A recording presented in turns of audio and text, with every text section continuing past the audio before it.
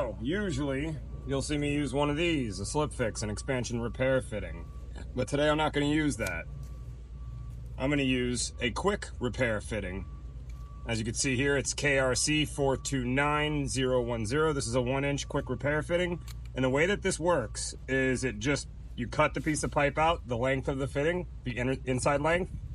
I've already done that here to make this quick. And then we're gonna shoot out one side here.